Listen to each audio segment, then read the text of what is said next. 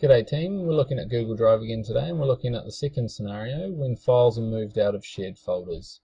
So can be a little bit problematic and hard to track, and if you're someone who's got OCD type tendencies, you're perhaps someone who likes to keep a very precise and well ordered file management system, so getting used to working with files in Google Drive can be a bit daunting. The reason that is because we will be sharing lots of folders, there'll be lots of files, and there'll be a mixture of us being the owner, other people being owners, us editing, viewing, etc. And so trying to manage that by culling and deleting or removing files all the time can actually be really problematic for the other users in our organization. So I'm just going to show you how we can keep a track of that, and if files are removed for you, how we might be able to restore them. So I'm going to go straight into my Google Drive here, and I've got my folders I set up earlier for the scenario 1 demonstration. And I'm going to go in, before I'm going to do anything, I'm going to show you this information panel on the right hand side of Google Drive.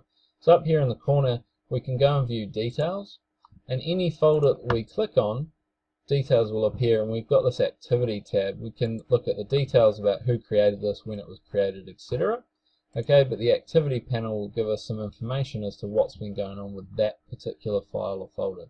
So if I jump into the shared folder I shared with Chris earlier, and I've created a Google Doc called example Google Doc to be moved. Now in the activity panel and the information panel here, I've got the name of the folder and I've got the activities, and as you can see from the previous demonstration, I'd moved folders in and out to demonstrate that, preventing changing access for editors, and it's got right here that I've created this item. If I was to move this document out of that folder and back into my drive so it's no longer shared with Chris, in a moment when I go back to that folder, it's going to tell me in just a moment that I've moved it to my drive, and hopefully when I look on the shared with Chris, it's telling me that I've moved it out. Now what Chris would see, the corresponding view, he would see that the item has been moved out of that folder and that he might no longer have access to that. It's as simple as knowing who's been moving files and folders around and then getting in contact with them to restore those. There are some more complicated processes when people start removing the folders with and people have files underneath, but I'm going to cover that in scenario 5, and it's something a bit more complex and in-depth.